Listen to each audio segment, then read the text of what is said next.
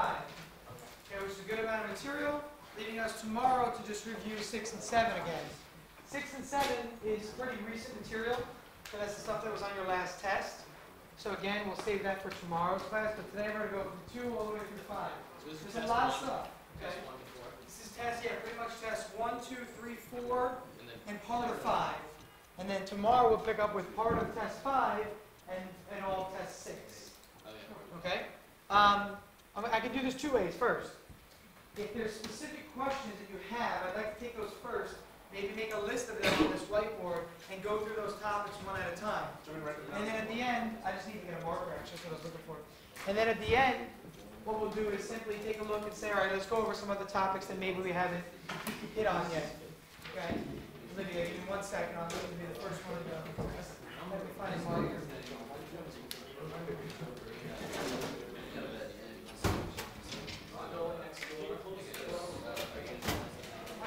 Joseph, hang on 1 second.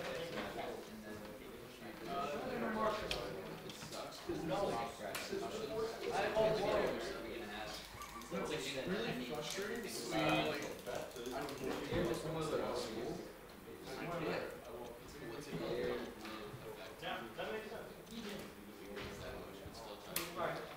Sorry about that. All right, Olivia, go ahead.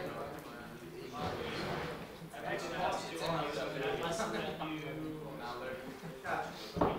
so coefficient of friction. Others. Specific things that have caused issues in you. Okay, so on test number 1. Okay. Sorry. You can go to someone else. Okay, yeah, your thoughts. Q loss. Oh, yes. Yeah, a lot of Q loss. We don't waste time on that. Hey, what I'm going to do is this, just so you know.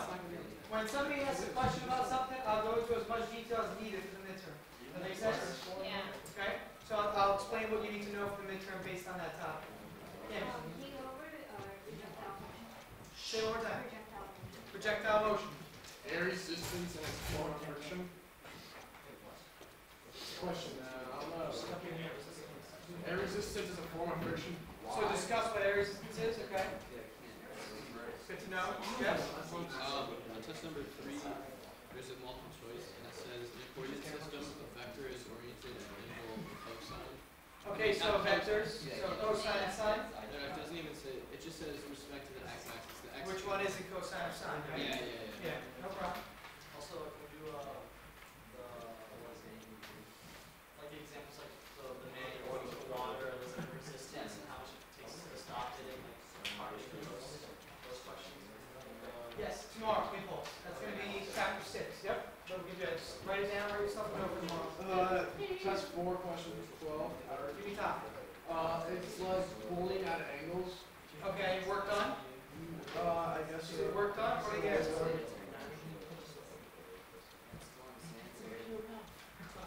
Okay, so forces at angles.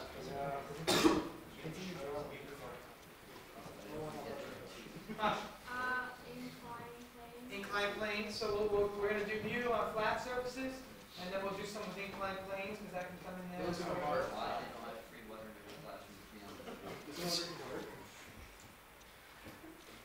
Very good. Mom? There's a question on test 2. It's like drawing the graph for velocity with time.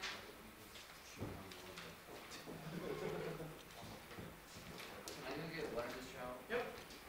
Yeah. I have 3 multiple choice questions. How about easier? Instead of like writing it down, I don't know. Well, what topics are they? They're, well, if the non-zero net force is acting on an object, then the object is definitely being Okay. just All right, you know what? Let me just write down. I'm going to put this here. Jeff, remember at the end to bring up your 3. Okay? Forces all. We're definitely going to do forces. We're going to come up with an Everything about forces is what I think the hardest thing. The major topics, just so you know, if you were to categorize them, Chapter 2 and 3 were really projectiles. Chapter 2 was one-dimensional projectiles. Chapter 3 was projectile motion. Chapter 4 was forces. And Chapter 5 was energy. So these are the main things we're going to hit on today, which are all these topics here. Okay, but this is if you're looking at your chapters.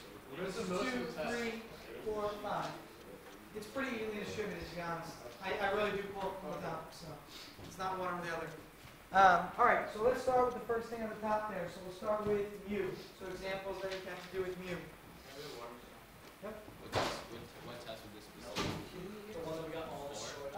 Mu would be, We all got destroyed on. well, mu would be Yeah, test four. forces and energy. So I'm not sure what test it is. It's probably test 4. It's test 4. It's only like an average. That's Four, just four, Yeah. five, two. Okay. All right. So first of all, let's make some points. Mu is the coefficient. Okay, the coefficient of friction. There could be two types of mu, if you remember. Okay, there's the mu of kinetic friction and the mu of static friction. Wait, what about applied friction? Well, the force has to do with it, and we'll remember that our force of friction is equal to mu times the normal force. That's where our formula comes into play. Okay? So what we'll notice is that the mu value is always based on the force that's being applied, or frictional force, and the normal force itself. And the normal force itself. Stash. Is the implemented You give it as a formula? Yeah. Look at your formula sheet. The cumulative formula should have on top. That's delta T equals del speed. Now, there's a thing we should notice, remember, that it's tougher to get something moving than to keep it moving. Remember we talked about this? To break that force initially is tougher than to keep an object in motion. So what we say is that the mu value of static is always going to be bigger than the mu, or greater than or equal to, the mu value of kinetic. Okay, so again, static friction is tougher to work against than kinetic friction. UK less than or equal to US. So the kinetic value is going to be less than US because static is tougher to break than kinetic. So with the question, That could be like that would be like, if you theoretically speaking, that would be like a part 2 kind of question, like, discuss the difference between the static friction force and the kinetic friction force What's Q? and the relationship between the two. so that's actually one of my questions. It says if the coefficient of friction between metal and wood is 0.5, then the coefficient of static. It would have to be the answer that is higher. Yeah, exactly. The only one that was higher in the So that makes choices. sense. Okay? That covers one of those. Good. No, Renee. I just couldn't read the first word. Sorry, it's a coefficient. All right, so what I want to do really is take a look at, first of all, any questions on what mu is, what it actually is. If a higher mu value is apparent, what does that mean? Higher than mu. Exactly, it's harder to move. Again, mu is really a characteristic of the surfaces in contact. So if you have ice and metal, like ice skates, very low mu. If I have like sandpaper on concrete, that'd be tough to move, wouldn't it? That's a very high mu value. So the higher the mu gets, the more friction you kind of feel. Okay, Jack? So when it asks for like the kinetic friction, that's when you solve for mu in a problem. So it's Where like, it's moving, correct. so like what's the, it would be like, so it would be like what's the kinetic friction? What's the units? It would say there are no units for mu. And the reason you can remember that is this. Solve for mu here. What did you divide by Fn? Yeah. And what's a force over a force? It's a Newton over a Newton. So the units cancel, right? So mu is unitless. Okay, that's a good thing to notice. He's right. That becomes Mu is unitless always. F equals mg, right? And you're going to use F equals mg, but that's not where that comes from. But you will use F equals mg in that formula. Wait, what do you mean by unitless? There's no units on it. You know how like force has units of newtons, velocities meters per second, mass is kilograms? It's okay if you work Okay. with it. Remind me tomorrow, what I want to do tomorrow is look at every, well, let's do it right now. Before we get into, I'm going to do an example of mu right now, but before we get into mu, let's list all of our variables that we've done this year and list the units so we're all clear. First, mass is measured in, velocity measured in, acceleration. Okay. Next, now remember, velocity and speed have the same units, so I can write them together. Just like the next one I'm going to write is distance and displacement, which is measured in meters. Okay.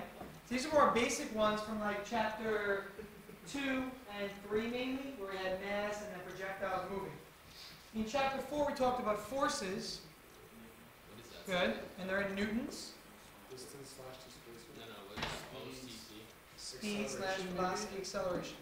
Wait, what? Acceleration. Oh. Now, Maybe? coefficient of friction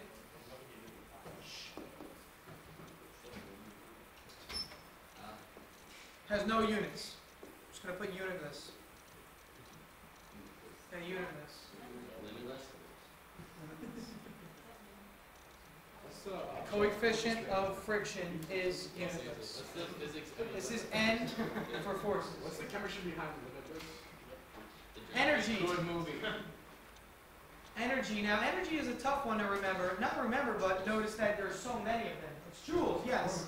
But remember, for energy, you should list the subcategories now. Potential energy, kinetic energy, work is a type of energy. Power. All of these have units of joules. Be careful with power.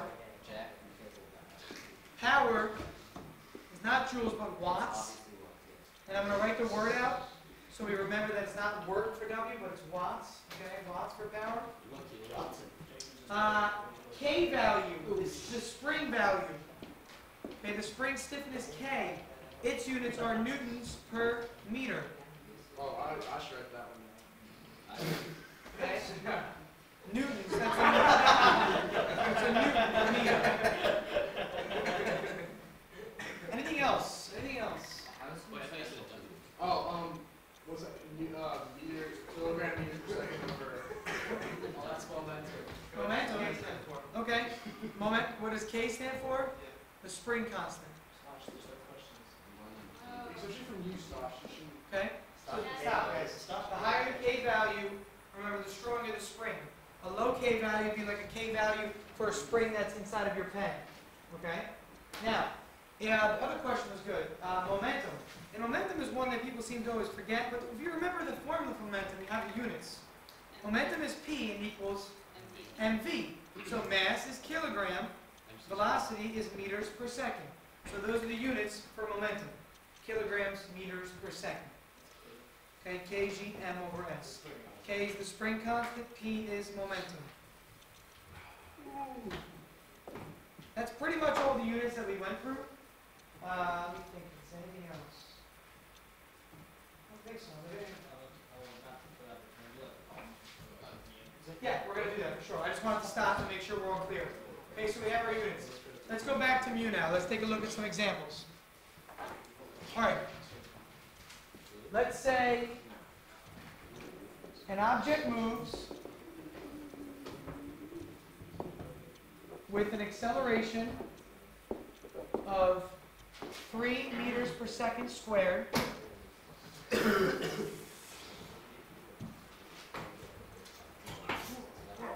And its mass, guys, relax. Chat, lower it. And its mass is 5 kilograms. An object moves with an acceleration of 3 meters per second squared, and its mass is 5 kilograms. If the applied force, and this is where I'm going to combine, what I'm going to do here is I'm going to combine forces at angles and mu at the same time, so you can see how they can actually be related, because they're always going to be like this, they're going to be combined. If the applied force is 20 newtons at an angle of 30 degrees above the horizontal,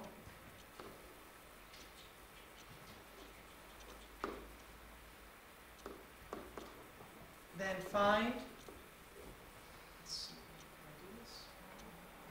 Distance, is that what you're trying to say? No. No, I don't know. Find the coefficient Well, go with the of code. kinetic friction. That's not how you spell coefficient. Find mu k. That is what it's saying. Okay, the coefficient of kinetic friction. Yeah, you're not giving us actually, no, it's just too good. The formulas that you're given, I provided on Moodle, guys. Please take a look. Oh, Yeah, sheet that's on Moodle as a formula sheet. I swear. So you have your test. I'm going to go over the format tomorrow, the whole test. So remind me tomorrow and I'll go over it. All right, let's get into this now.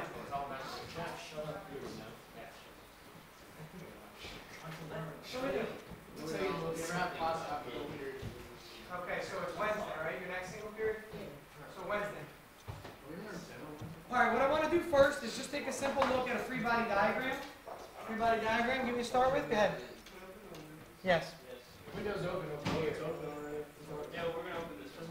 All right, so we've got an object moving. Draw an object with a box. The applied force is at 30 degrees above the horizontal. It's going So like that. Above. all like that. Okay? Here's the horizontal. There's our theta value.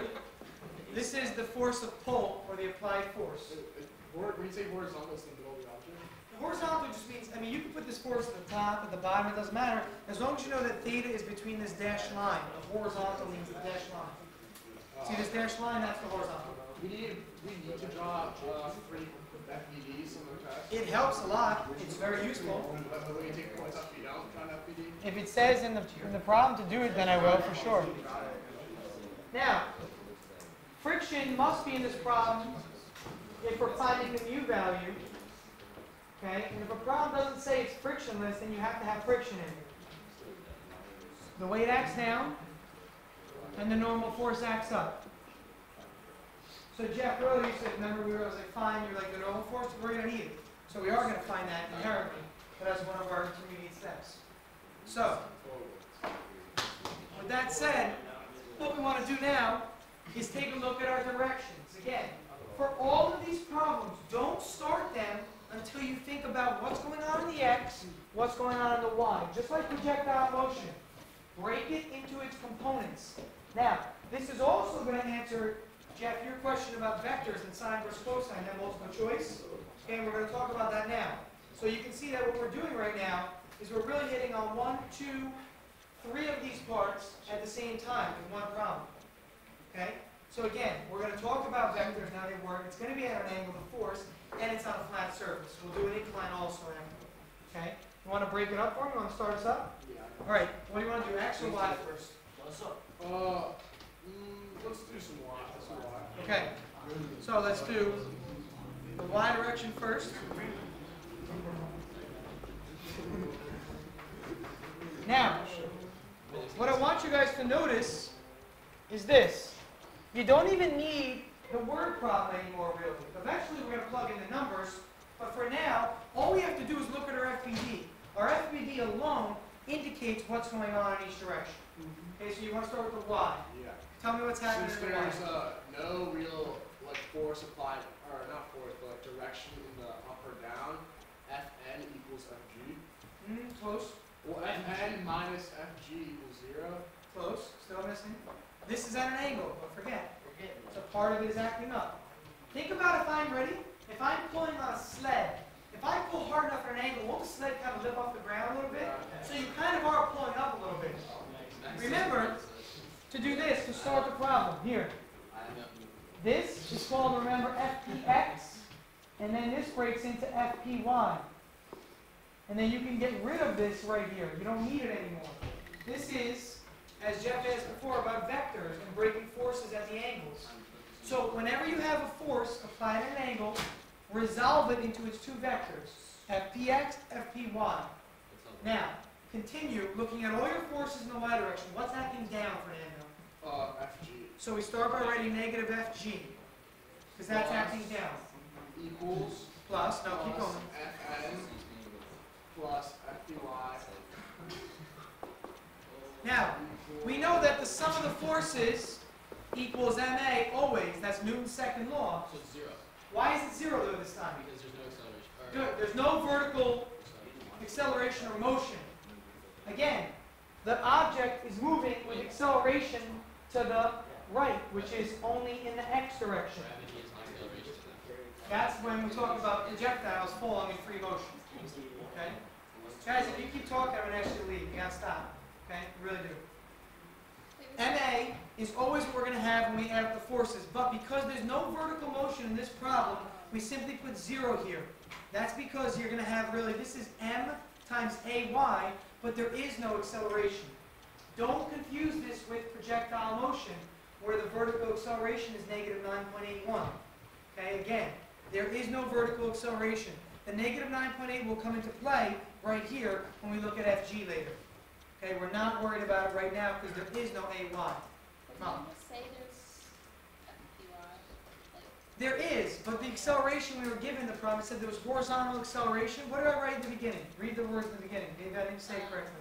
an object moves with an acceleration of 3 meters per second and its mass is 5. Okay, sorry. So to specify, let's add to that problem to the right. An object moves with an acceleration of 3 meters per second to the right. 3 meters per second squared. Well, so it's positive. Okay.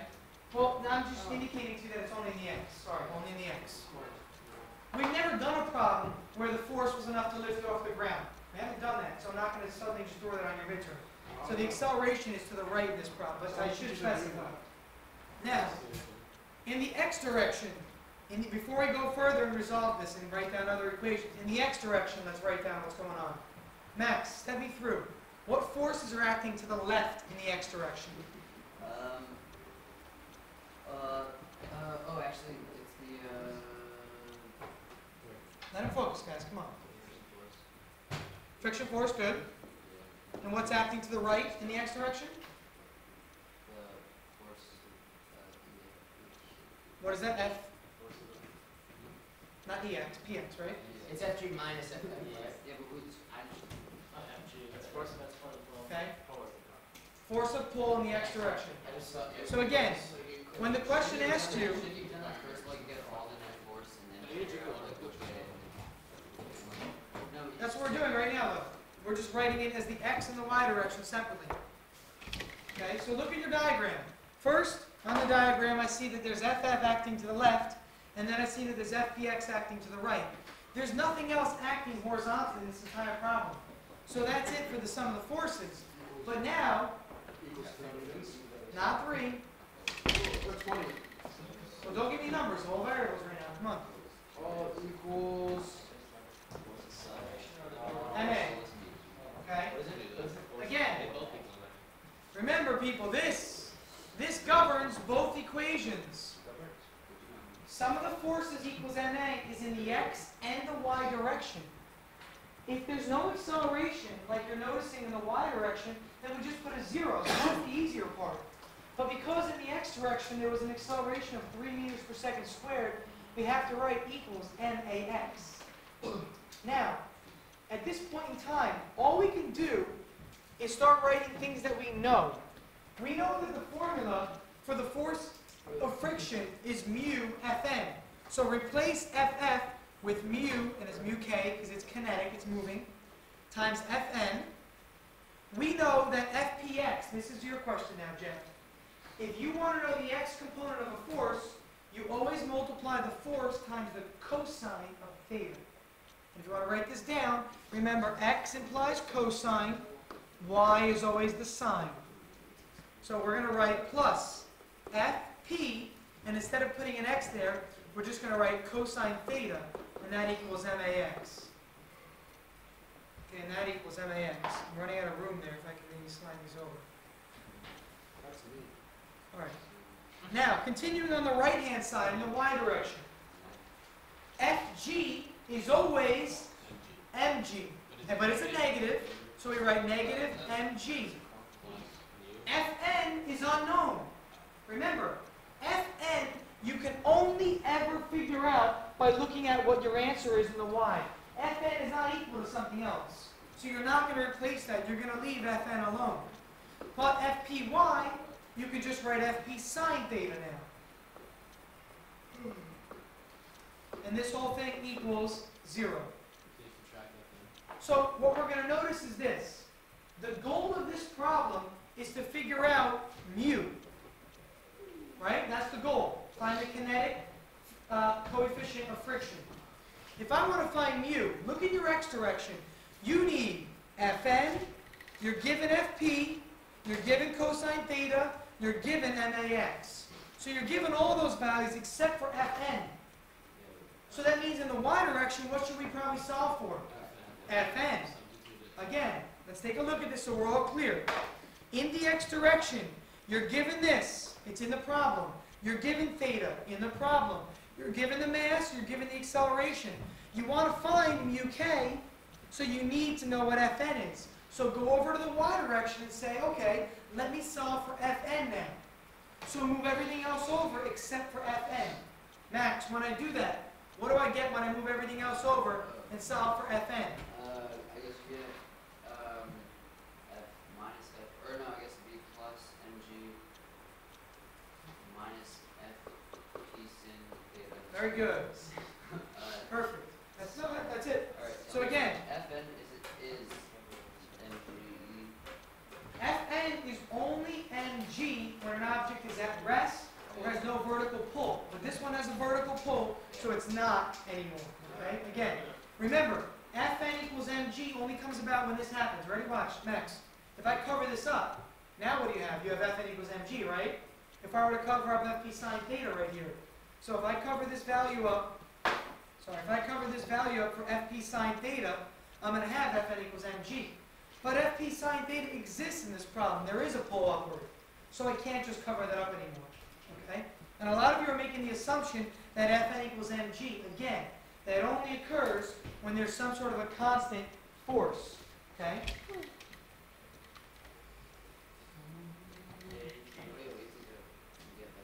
I know at the end of no. end of the period. Wait, wasn't the bell supposed to ring? Yeah, according to No, it doesn't make sense. It's this cheap cheese. tell me how that Wait, Mr. Okay. Howell, I have a question. So Yeah. you know that there is no y direction Guys, listen. if there's no angle? Correct. Exactly, Molly. If the Molly's question is really good. If the Fp, the force of pull, had not been at an angle but had been only horizontal, Yeah. then there would be no Fp sine theta and Fn would just be mg. Absolutely correct. Very good. Gary. Now we're gonna plug what we have on the right side of that in for Fn. Exactly. Now, before I do that, though, watch what I'm going to do. Instead of plugging this in right away, it might be easier to solve for uk first in terms of Fn and then plug it in over there. Now, at this point in time, though, if you would like to, plug in numbers right here and get a number for Fn. You can do that. Then you'll have a number for Fn, you'll have a number for Fp cos theta, you'll have a number for max, and you can solve from uk that way also. Remember the negative sign in front of uk is there still. So what I'm going to do is this. I'm going to first solve for negative mu k Fn. Okay? I'm going to do that by subtracting Fp cosine theta. So I have max minus Fp cosine theta. So again, I'm taking Fp cosine theta, subtracting it. Then divide by negative mu Fn to get rid of the negative and the Fn at the same time, leaving you with mu k. So take this whole thing and divide it by negative Fn. And then I would take this expression right here and plug it in for Fn. So your final answer as a generic solution would look like the following.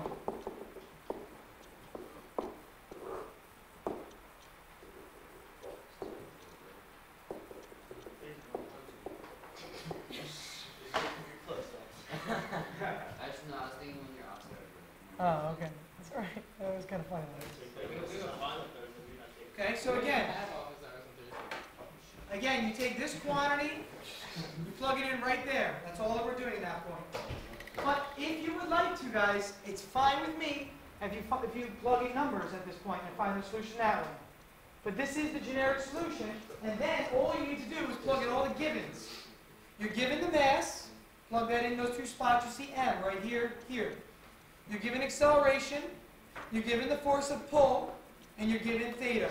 Plug everything in, and you'll get the solution from UK. Is that clear? I really, at this point in time, it doesn't really bother me what the answer is. I don't even care about plugging in. I'd rather just stop here for us. But you can plug in and figure out what the number actually turns out to be. Oh, okay, so if you do it, okay, so you divide by So I got the mu k by itself, because there was a negative in front of it, remember that? Okay, you can't forget your negative signs. So it's up to you to decide how you would like to proceed. If you want to plug in numbers earlier and try and solve, that's fine. Or solve generically, okay, and then plug in numbers at the very end. Wait a second.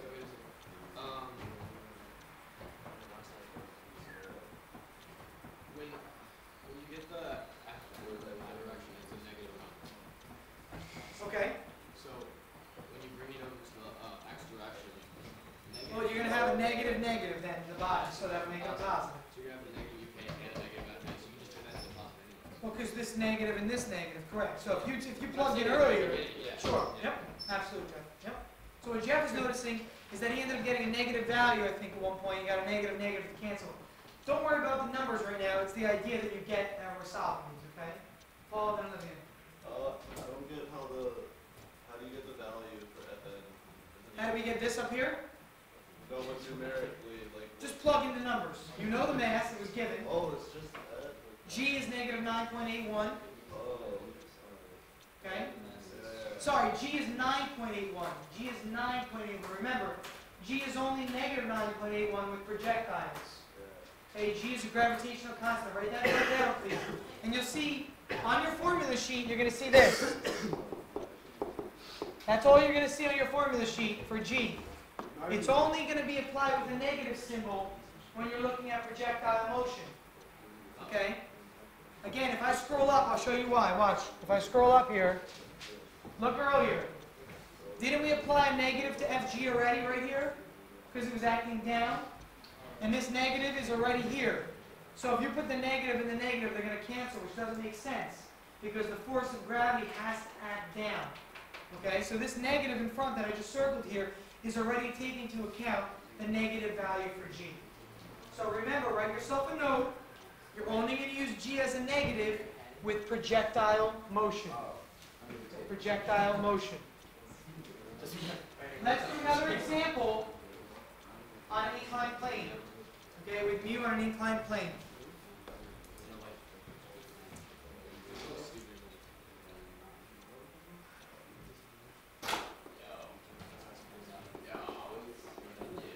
An object is at rest.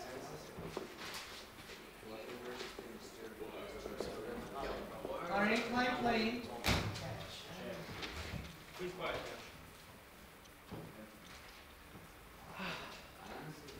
On an inclined plane.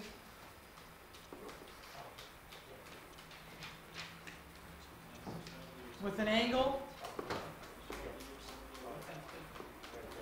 of 60 degrees. The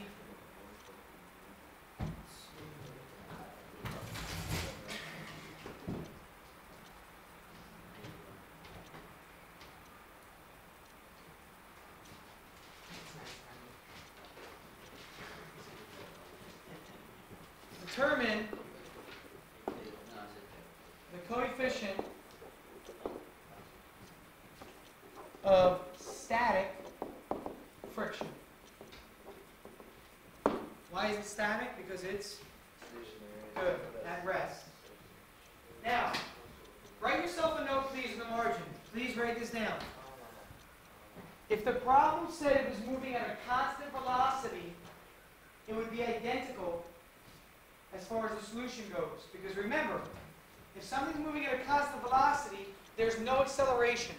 So our forces are still going to equal 0 in the end. Okay, so write down a little note. If this object were moving at a constant velocity, it would be the exact same solution, but you'd be finding the kinetic friction coefficient. But it would be identical. The answer would not change, and I'll point that out again when we get into our equations. Rather than at rest. Correct. Constant velocity, at rest, Well, any there's no difference actually at all in the answer. Well, any velocity. No. If it's moving with acceleration, then there is a difference in the answer. What acceleration between three? Yeah, we have to talk about that then. But Do you want to take a 2-minute break? Yeah. Take a 2-minute break, I'll pause. So we start first. First we start with the diagram always. FBD. Thank you, very good. Draw your inclined plane. Draw your object. Well, there's no mass, there's no nothing. I know, isn't that crazy? So what do you think is going to happen to m in the equation? Cancel It's out. going to cancel out. It better. Right? It's so These kind of problems, I'll tell you now, this is the example where you need to solve generically. Because I'm not going to give you a mass. So at one point in time, you're going to see the m's are going to drop off. And if you don't solve generically, you're going to be stuck. And you're going to try and plug in numbers, but you're not going to have a mass to plug in. So let's go through this. First, here's what I know. And this is the tough part about inclined planes. Gravity acts down. Friction acts against motion. And the normal force acts perpendicular to the surface. Make sure you remember that. That was one of your multiple choice on your test. A lot of people screwed up. Normal force always acts perpendicular to the surface. Yeah, that was multiple, yeah. Okay? Now, so you have those three forces. So it looks like you can start, but you cannot start yet. What you need to do is remember to break up Fg into its components. And in this case, this is what you have.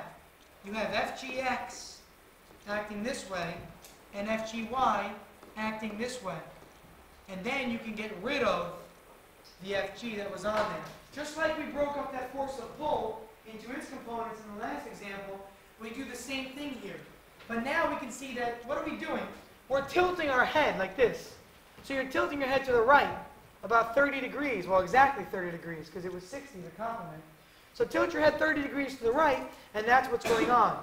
Your vertical, or your y direction, is now acting this way. That's the y direction. So we And this is really the x direction now. So Okay. we split FG into FGY, FGX? Correct. Do we need to? To do this, you have to, absolutely. You can't solve this problem another way. Okay? And if you're really having trouble with this, I went over the whole derivation and where this all comes from in that video, the one that I sent out. And you'll see that it's on like section 4.4. Okay? It was a long video I did on forces and inclined planes. So I went over all this stuff. Okay? And I went over what FGY means and FGX means, and I'm going to talk about that in a minute. But if that's a little bit confusing still, please watch that video again. Yeah, how do you know that you do that to FGX? Yeah, I was gonna ask the set of the F. Inclined planes, you always do that. It's just one of the things. Because the reason is you need things to be only in the x and only the y. And since we're tilting our axes, it makes it a lot easier. Because the normal force is already along the y-axis. The force of friction is already along the x-axis. So I can break up this Fg into two components. If I drew my axis normal, then I would have to break up Ff, and I would have to break up Fn. So instead of wanting to break up two things, I can simply break up just Fg. So it's whatever's not on the axis. Yeah, it just makes it easier. Exactly. Exactly what. So the x direction would be. Oh yeah, x direction. Go ahead. So you negative f plus. Guys, come on. Negative Ff in the x. Go ahead. F plus FGX equals 0. Very good. Exactly. And see how easy this is when you just simply look at the diagram now. Just look at it. Ff is acting in the negative x. Fgx is acting in the positive x. We said that it was stationary, so there's no ma. Again, our formula is always this. But there is no acceleration, so we put a 0 on the right-hand side. Olivia, you got that part? Keep going. What about the y direction? Fn Good. minus FGY equals 0. Very good. So now we have Fn acting up in the positive y direction. We've got Fgy acting down, so we apply a negative sign to that, and that equals 0. Again, because the object has no acceleration. It is not moving. Now, let me go back to my statement from earlier. If this object were moving at a constant velocity implies 0 acceleration still. So these would still be zeros on both sides. So that's why if an object moving at a constant velocity, you get the same answer, because your equations are identical. Again, if it's moving with a constant velocity, this is still going to be a 0 on the right-hand side. Okay, it's still going to be a 0 there because constant velocity implies no acceleration. But why wouldn't this kinetic friction be different than static? Shouldn't the kinetic friction always be different than static friction? Sure, it should be. And the value in this case, you end up getting will be the same number, but what you'll notice is that the angle will have to be different. But it could be. To get the object moving at a constant velocity, theta needs to be larger. That'll give us a different answer from you inherently. But the equations are the same for an angle. You're going to see at the very end of this problem, I'll tell you now, the answer from you is the cosine of 90 minus theta over the sine of 90 minus theta?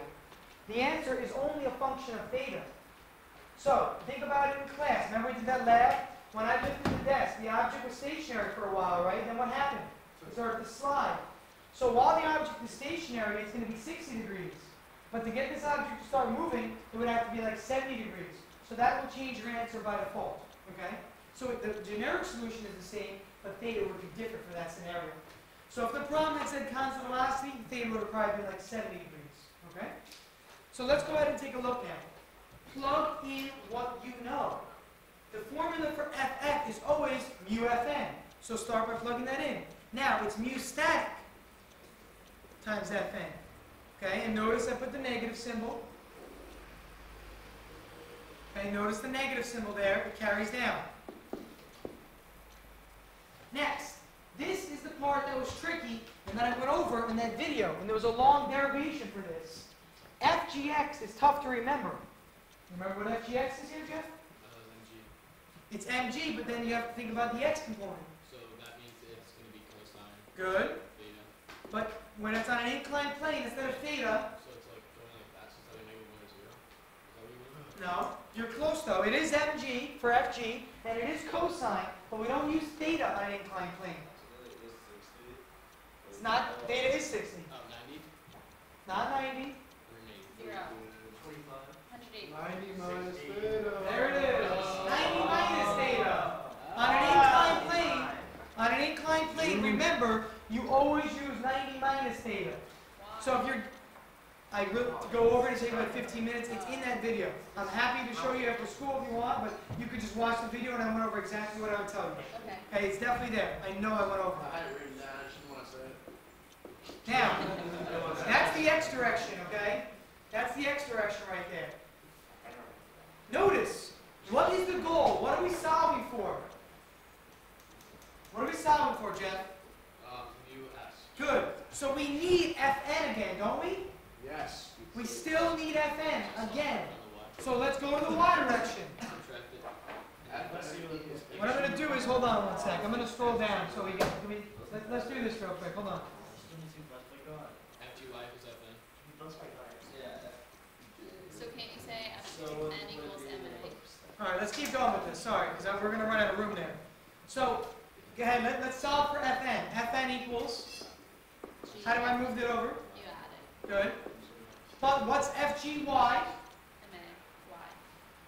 No, it's MG Oh. cosine. Sine theta, 90 minus theta. Good. I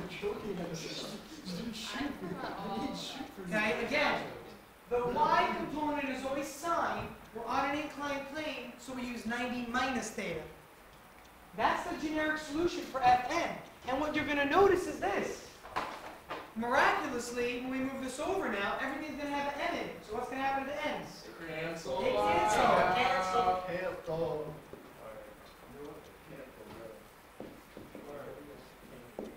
So again, what am I doing? Just so we're all clear, we're taking this quantity, we're plugging it in right there for Fn. Okay, we're plugging it in right there for Fn, and this is what we're going to get. Wait a second. That's the solution we'll get at the bottom there when we plug that in. Okay. Can we do this? Can we subtract mu s into the other side, then for Fn, plug Divide by Fn. And plug that in? Sure. Don't even divide by for Fn. Plug in mg sine 90 minus Yep. theta plus mg. And that would be taking this whole term here, Jeff, that's negative, It's the same and thing. moving it over as a pot. It's the same thing, yeah. The reason I do it this way is because now I'm noticing I can technically factor out an m, or I could just move everything over and solve. You'll see the m's cancel. It doesn't matter either way. So let's move stuff around. Let's take this mu s mg sine 90 minus theta. Let's take this thing and move it over here now as a positive. Does that make sense? And move this over here as a negative now. Or, sorry, not as a negative. I'm sorry. This is what it looked like. I'm confusing people. Confusing myself. We want to take this value and add it to the right side of the equation. Okay? So we're going to add that entire thing, leaving us with mg cosine 90 minus theta equals positive mu s mg sine 90 minus theta. Divide by mg sine 90 minus theta. Good. So let's take this and divide. Okay? Divide by that quantity. I don't know about the whistle in there. Alright, so we got mg cos 90 minus theta over mg sine 90 minus theta. And what did I tell you guys the answer was a minute ago? Cosine over sine. mg's cancel. Yeah. So And that's the final solution. That's such an How's easy that way to gonna- do this. You just plug in, you have You your can. answer. You can plug in, but Jeff, again, you don't know m, you don't know g. I mean, you know g, it's 991, but you don't know the mass. Well, you can still cancel it out, right? Yes. If you're Yes. adding, if you're adding. Absolutely. So could you memorize that? You could technically, for this is always the solution. From US. Write this down if you want. This is always the solution for an inclined plane where the object is stationary or moving at a constant velocity. Again, when an object is stationary or moving at a constant velocity on an inclined plane, this will always be the solution. Can you get this to us on the test? So, please, memorize it now. That's what somebody said. I said, sure, but you never know. I can tell you now that there's a good chance it's not going to move at a constant velocity. So you'd have an acceleration involved in, so there'd be an A somewhere in there. And that might throw you off. It's just so Because this might be one of them also. Why are you like trying to Yeah, you're like trying to No, clearly you are. You're trying to teach like an Maybe easy other test. stuff. Wait a second, wait a second. What is it? Now I'm all gonna Wait a go second. So we're reviewing something that we both obviously know that it's not going to be on No, the test. he knows. So this will be on the test. No. The acceleration with acceleration. This will be on the test, but with acceleration. This will, and Teachers then also, screw students. That's and all then- they do. check for that. That was Here comes Jeff's No, philosophy. if you give us Every other class. Here we go again. philosophy, if you give us You're going to waste your time studying right now, Jeff. I know what you're about to say. Relax. Now, I'm telling you this. it's a waste of time. I'm telling you this because this example will probably be on your test, and there's a good chance that one with acceleration will also be on your test. You want to try and memorize this, that's fine. That will help you on that one example. But when you get to that other example, you're going to be up the river without that. Because he didn't teach it to us. No, because you need to find A. Look at your notes. It could be soon if he doesn't control himself. Jeff, look at your notes, guys. We did many examples with A. And let's go back and take a quick look. Because if you were a little patient, you were waiting for me, I would have followed up with this next thing I was going to say. Had there been acceleration, here's the difference. Ready? Let's go through it. It'll take us about 3 seconds. Watch. This becomes MAX. Okay? This becomes MAX. So this is now MAX. So is the other side. Okay? No, it's not. That's the y direction. Be careful. It's only the x direction. Okay, that's the vertical plane. So we have MAX now instead. Watch. Let's scroll down further. That means that this now becomes MAX. Okay? Again, it's the same exact problem, notice? But instead of a 0, for the sum of the force and the x, it's now MAX. And what happens now, you'll notice, is that the masses still cancel. These m's would all drop off like this. But you now have acceleration. So the only difference is that you would have, if we were to solve, you would have to have subtract. That's going to be over as a positive. This would have minus a at the end of it, and these g's would not drop off. That is why I don't want you to memorize that solution. Okay? Or else you'd have to memorize this whole solution then. Minus a. Okay? You don't want to memorize this stuff, guys. It's not worth it. It really isn't. Okay? Try and solve generically. Because you know what? If you memorize it and you happen to put sine over cosine, you're not going to get any points at all. You can get 0 out of 8 points, because this is an 8-point problem. Free response. Okay? 8-point problem. Okay? It's very worthwhile. So it is on the test. So I'm telling you that these kinds of problems will be on the test. You'll definitely have inclined planes, and there'll probably be multiple of them. Okay? So please keep that in mind. I might even make it a part A and B and say, part A, the object is moving at a constant velocity. Part B, now there's acceleration. So you know what? All this work you just did, because you saw them generically, you could just simply do what I just did and change all those things. And you have a whole other solution without redoing it twice. That's why it's important to solve this way. I see a lot of hands. We're just going to go around. Yeah. So, wait. So you would take that side, but you I would move this over here, so you'd end up getting a minus a next to the cosine. Sorry, so let me do this, guys. I apologize. Put the minus a up here. See, that's why I don't even memorize it. Don't memorize it, please. Okay, the minus a is up top, not on the bottom. I'm just not sure how they're Move this They over. all cancel each other. Saying What? M's, how they all cancel out. Whenever there's an m in every term, it drops off. It's like remember the energy equations when they all had mgh or mgy, 1 mv squared, 1 mv f squared, all the f's cancel. It's like dividing the whole equation by m. Okay? Fernando. How would you ever find out if there's vertical acceleration? There won't be on an inclined plane. Alright, it's I'll not. tell you now. Because then it would have to be floating off the plane. And it wouldn't be an inclined plane problem. Is there any questions? No. Yeah, that's two questions. It's always gonna be 0. When you have forces on inclined planes, when you have forces on inclined planes, the vertical acceleration is going to be 0. Alright, it's not. Yeah. It's at 100, but I mean, I thought it was like 200. I'll go over the whole scale of it on Wednesday with you guys. I'll give you the exact amount of questions in each section and everything. So we'll definitely do that. For the review sheet with all the problems, will there Actually, actually was. teacher that I think that's the best. I hope it helps. I do. Yeah, some I teachers really say that there's no way of studying for our exams, so you can just read My the questions book. keep focusing on our studies. basically say you might as well. All right, next problem. Next problem. Jeff, go. Can you explain what would happen with the acceleration in the very x and y direction? Go up, go up, can we go up? You know What would happen with the acceleration if we had an acceleration, go into the x and y direction, yeah, right there. So it just turned into max, and then y is always 0 because there's no vertical. Because that means the object will be floating, Okay. right? But it wouldn't be max, it would be, well, it would. Mass times acceleration in the x direction. Not x is not a variable, it's a subscript. Okay. Okay, so then just.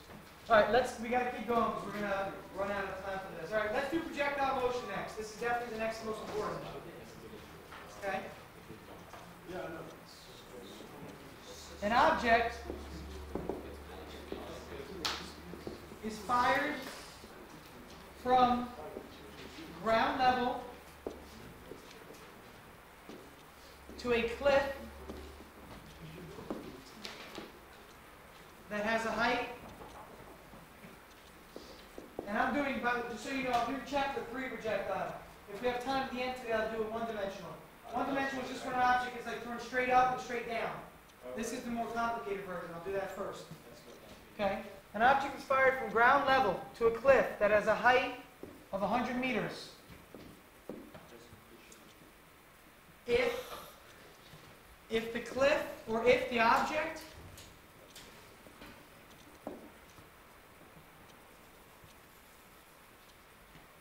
is fired with a velocity of 25 meters per second, then find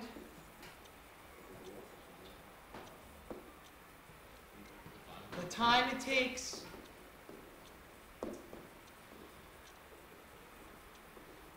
and the horizontal displacement. Bless you.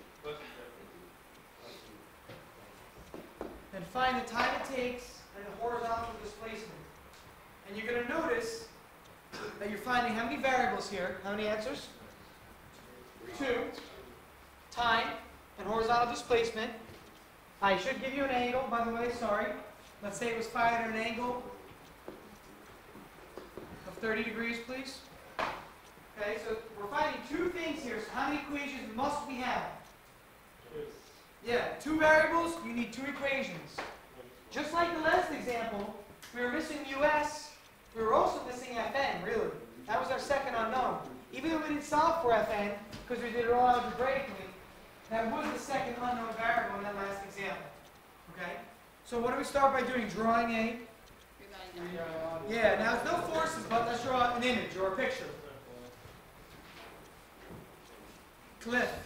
You love the cliff. I love the cliffs. Wait, what's the angle? 30.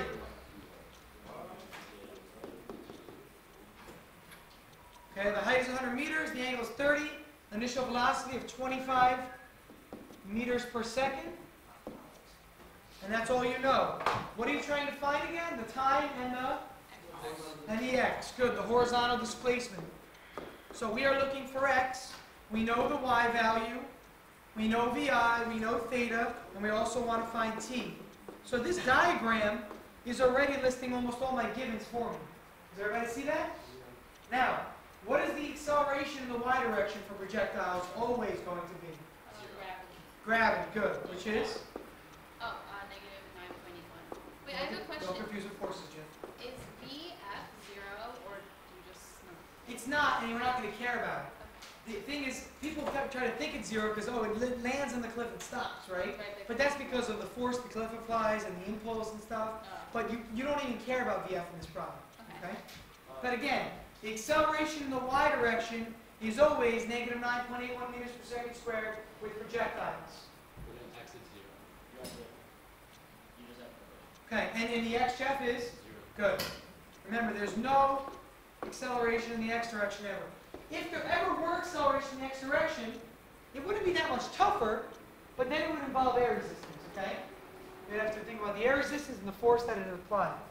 So, before we go on to continue this problem, I want to write our givens down, but I want to point out a few things, just by looking at the diagram right away.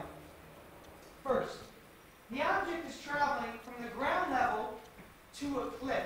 So it's moving in the vertical direction positively. So y is positive 100.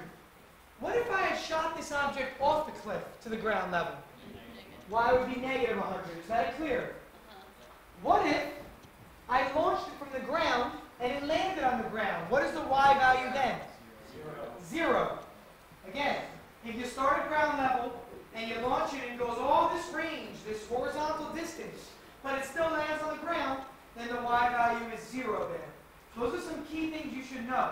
Because certain problems are going to start at ground level and end at ground level. Others might start at a cliff and in the ground, or start at the ground and in the cliff. You got to know the y value. That's the big key with these, okay? So when you said when it starts at y and goes to y, right? You can think of that as like delta y, right? Exactly, exactly. And that's what this is. This y that we always list is delta y. That's exactly right. Stop. Well, there could be two x values, and then you would just choose the farther one. For the range, Right here in front. there's not going to be two x values here, but the problem you think of where there's two solutions is when you solve for theta. And one answer is 30 and the other answer is 60. They're always complementary. That's where you get multiple solutions. But here. You'll get two answers for time here. But wouldn't it reach 100 meters twice because first when it's going up and then when it's landing? Oh, I see what you're saying, Saj. Yeah, yep, absolutely. So what Saj is saying is this. What if this happens, guys? Ready? What if the projectile gets launched, watch, it would like hit the cliff, but it would kind of pass it and then come back down, right? It reaches 100 meters right here, but it's also going to reach 100 meters right here. So the reason is, your answer for time we're going to get is going to be two answers. So plugging in those two answers for time, you end up getting two answers for your x value. Now, if it says on the way up, you use the lower value of time, which will give you the lower value of x. That's this value right here. If it says on the way down, then you would use this value over here. Good point, Stash. Very good.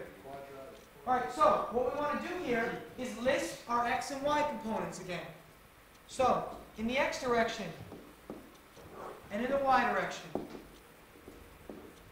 So, I want to first list my v, I, x. And then I want to list my v, I, y. I want to realize I'm looking for the x component. I know the acceleration in the x. I'm also looking for the time. In the y, I know the y component. I know the acceleration in the y. I'm also looking for the time. So these are the things that you're really always going to list here. Okay? Whenever it's a projectile motion, there's a good chance these four are going to be listed on each side. This is 0, so we don't have to worry about acceleration. Unknown, unknown, unknown, negative 9.81 meters per second squared. It goes up 100 meters. The question becomes VIY and VIX. Jack. But then what do you put after them? Good. So this is cosine 30, and this is sine 30. Remember, that wasn't 30 the angle given? Yeah. Theta, TH. theta was given as 30 degrees. So to know the x component, we simply use cosine 30 and the y sine 30. Now, the units are meters per second for both, by the way. Here's what we want to do next. We want to think about our equations. Whenever it's a projectile motion, there's a good chance in the y direction you use one equation. And we seem to use that equation a lot. Good. VIYT,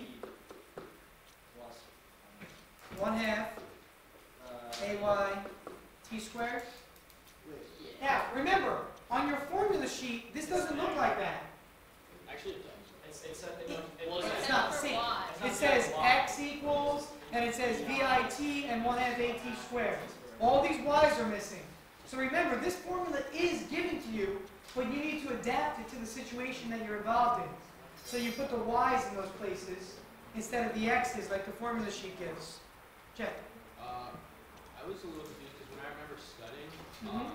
the y I used that a equals x over t, and then substitute the t and I actually used the x equals vix t plus 1/2 at squared. So what I just did was I found the t. In the y direction, there's acceleration, so you have to use this formula. I did. Okay. So then I switched. Acceleration equals x over t can really be t equals x over What acceleration doesn't equal x over t then?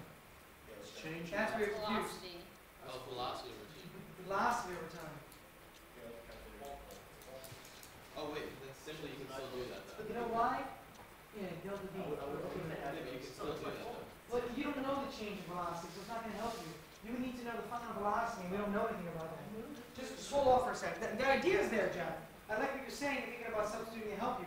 But it's not going to help you much. You know A. A is negative 9.81. So there's no need to solve in for it, okay? Or plug in for it.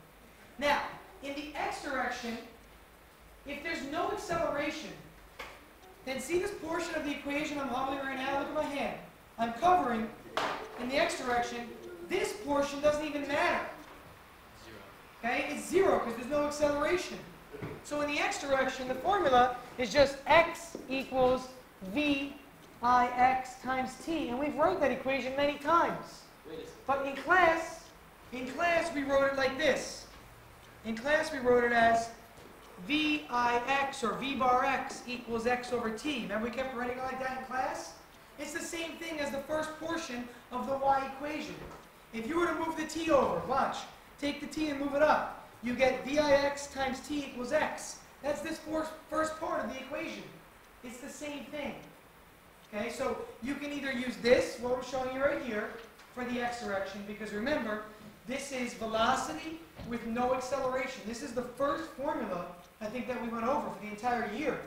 Yeah, it's your first formula on test 1. It says v equals delta x over delta t. That's what this is. And v, even though it says vix, is constant. Why is vix constant? Why is the velocity not going to change? Exactly. When the acceleration is 0, this is constant. And that's why in class we did this. We put a bar over the top, which means constant. And that's only because there's no acceleration. So feel free to write it that way, or you could just simply write the beginning of the y equation over in the x terms. It's the same thing, because you're going to move the t up anyhow. You don't know either of those values. And that's the thing. So the x direction isn't doing anything for the a. So we got to move on to the y direction. And that's what I was going to point out, Molly. Just notice, take a look. We don't know x. We don't know t. We don't know either of these. So we cannot solve over here. So let's try and find the time in the y direction, because it's missing, right, in 2 spots. It's a quadratic. Let's try and find the time and figure it out to move it over here. Okay, Jeff? Wait a second. We have the acceleration in the y direction. Correct. It'll be 0. It's not 0. We do have it in the y direction, but in the x it was 0. Yeah. Okay? So it's- All right, let's plug in. 100 equals 25 sine 30, that's the VIY, times t. Now, 1/2 AT squared, half of 9.81. 4.905. I'm going to write it as a minus because it's going to be a negative. And if you know now what you've done, I know that for a fact, you're algebra 2, you better have the quadratic formula memorized at this point. I gave it to you in the beginning of the year, but you should know it at this point. Okay?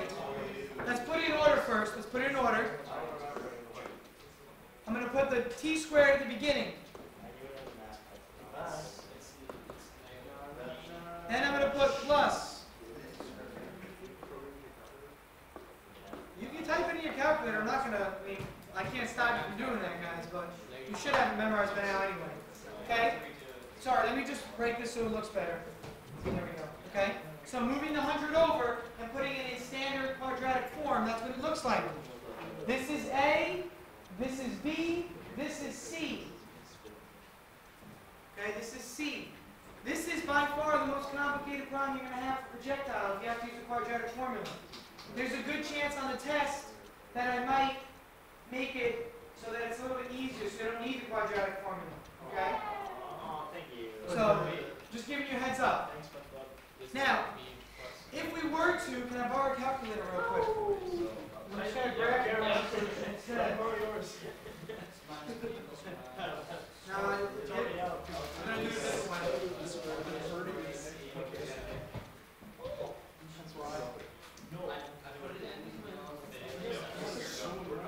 Did it work? What's the favorite chunk? I don't know. It's not working. I mean, the sun is missing along the way here. Yeah. It says actually exactly.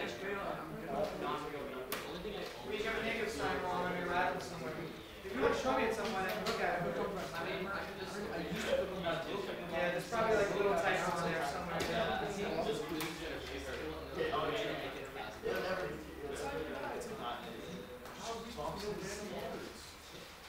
Oh, see, this is what the problem is when you make up the examples. This might be an imaginary solution to this one.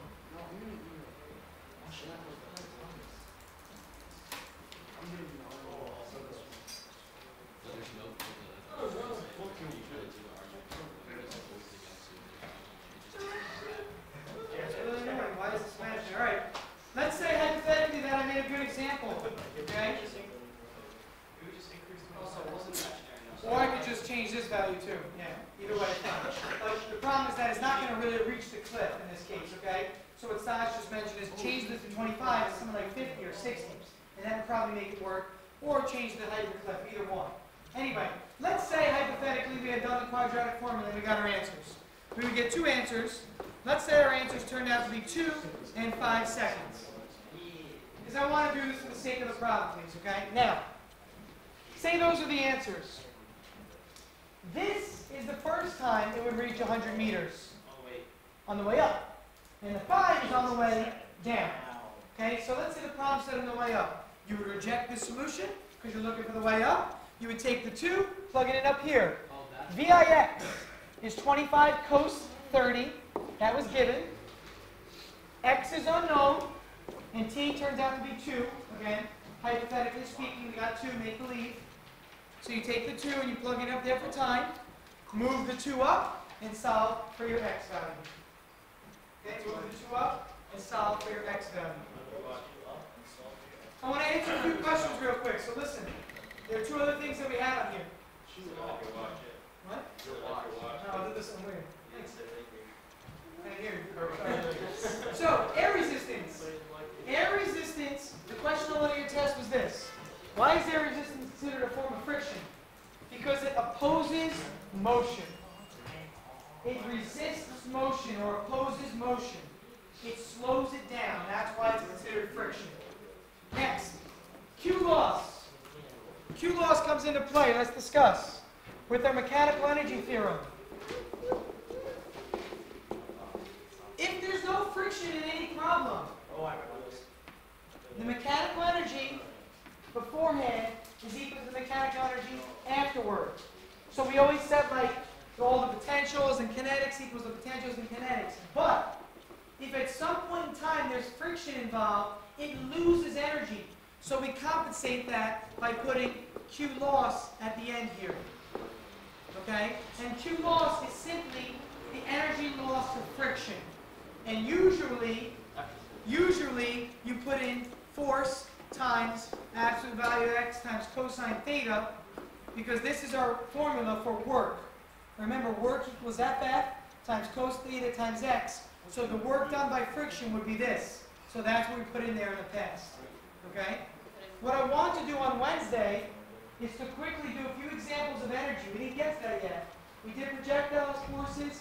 1D motion are examples of projectiles that are like launched up and down only, or an object moving left and right only. It's a simpler version of projectiles. You should probably just look at your notes for these examples of Chapter 2. But what I want to do on Wednesday is go over an example from Chapter 5, and then move on to, again, momentum and centripetal motion. Okay, so we have a lot to do on Wednesday, so make sure you're well prepared. Good job, guys. Jerry Rogers. Because he does that. Simply. That's true. He pointed out that he was like, why does he play so late? So in the X direction you I use saw that. V. I asked one question. I gave a scenario.